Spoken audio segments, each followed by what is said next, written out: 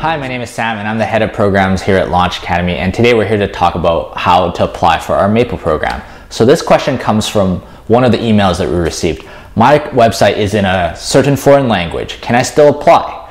So unfortunately, we only work with English speaking companies, and actually one of the requirements for the actual startup visa program is to pass an English test. So if you're not serving English speaking, or in some cases, if you're not applying through us, French speaking customers, you wouldn't be applicable for the startup visa program.